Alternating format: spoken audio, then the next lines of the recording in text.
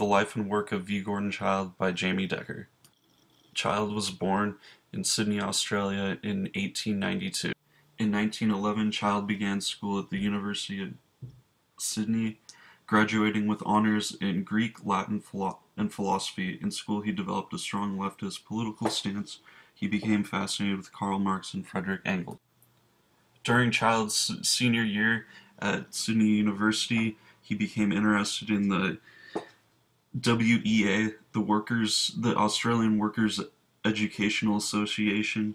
He was intrigued by this group because of his studies in philosophy and Marxism. This group was also popular with anarchists and wobbly.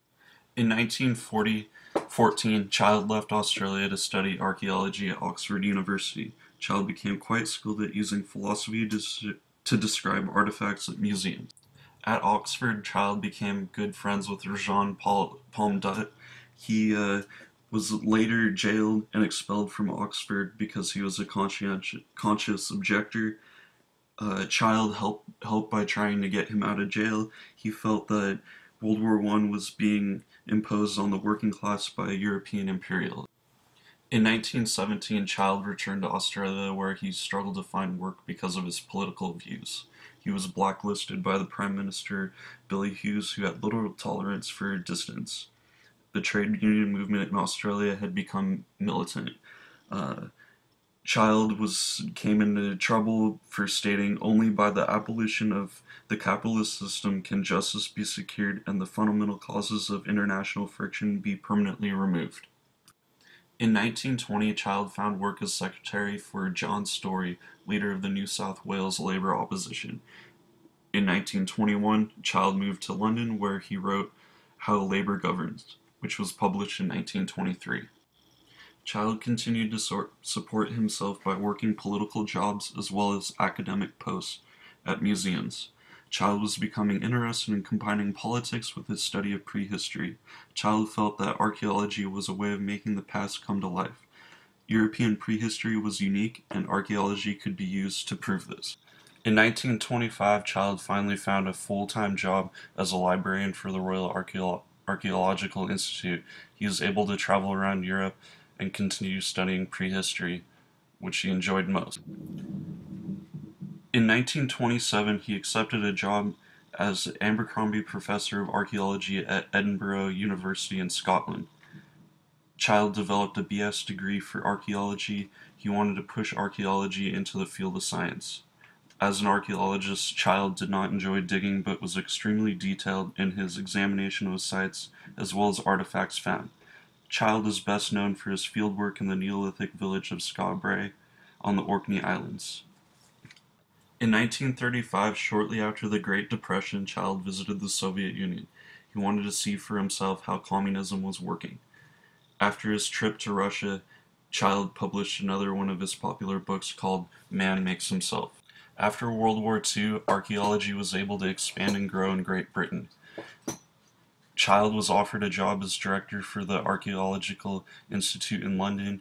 He remained there from 1946 to 1956. He definitely was a much better researcher than a teacher. At the Institute, Childe taught his students that archaeology was a social science. He believed archaeology could give us practical knowledge as well as insight into everyday lives of people of the past. Childe developed Marxist archaeology, which challenged anthropologists such as Lewis Henry Morgan's theories. Morgan believed societies progressed in a linear fashion through a three-age system. The three-age system included beginning with savagery, followed by barbarism, and finally led to civilization. Childe believed change was not linear. Using Marxist theory, he studied how societies changed due to class struggle and periods of regression. Societies themselves do not really change, rather it was external forces that caused the changes. Childe came up with moderate diffusionism. Societies are interconnected and ideas flow between them. Not all ideas are spread, and they can be developed independently. If one idea didn't make it into one culture, it could possibly find another. As well as teaching at the Institute of Archaeology, Childe conducted tutorials and seminars. These were very exciting and engaging. One of his seminars was about prehistoric pottery, where he actually fired pottery on campus. Childe was often hard to follow, and students could not keep up with him with his lectures. In London, Childe rejoined Dutt, now chairman of the Marxist journals Past and Present and the Modern Quarterly. Childe became a member of the editorial board. The meetings for the journal were held in the London Communist headquarters. As well as this, he continued his work on the executive committee of the Association for Scientific Workers. Earlier, he had started a branch in Edinburgh. Childe's goal was to create a trade union for scientists. In 1956, Childe decided to retire from the Institute of Archaeology. He was truly going to be missed, and a party was thrown for him by his colleagues. Childe returned to Australia in 1957 to celebrate his 65th birthday. Childe enjoyed reconnecting with his sisters, niece, and friends. Unfortunately, it was not a great time for the Australian Labor Party, and Childe lost faith in it. He decided to spend the rest of his time in Australia revisiting the Blue Mountains, where he had a summer home.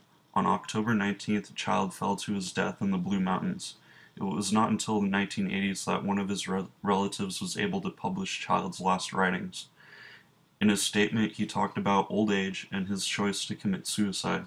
He felt he had studied everything there was able to know about prehistory. He also felt that his theories were going to be challenged and replaced due to new evidence and interpretations. Childe believed he had reached his prime. It wasn't until his letter was published that Childe's death was ruled as suicide.